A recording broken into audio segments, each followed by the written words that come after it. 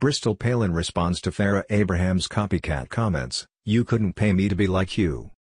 Well, there you have it, folks.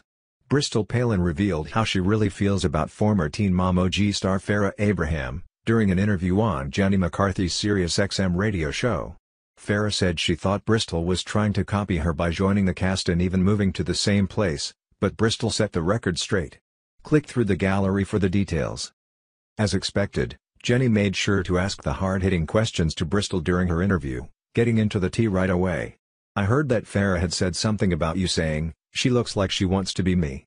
What did you do when you heard that?"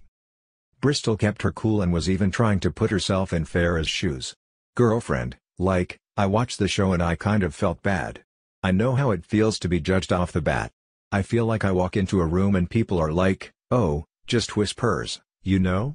So I always watch the show and I'm like, maybe she's just misunderstood.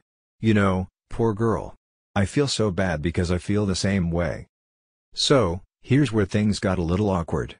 In case you missed it, Farrah previously threw shade at the new MTV star last month. "I think I'm watching Girl," interrupted. "She moved to the same place I live," the 27-year-old author said to Us Weekly. "I'm actually scared. I want to stay away from that." Now, Bristol had the opportunity to respond to those remarks and she didn't hold back. Bristol, 27, wasn't happy that Farrah slammed her after being hired as the new cast member of Teen Mom OG with Cheyenne Floyd,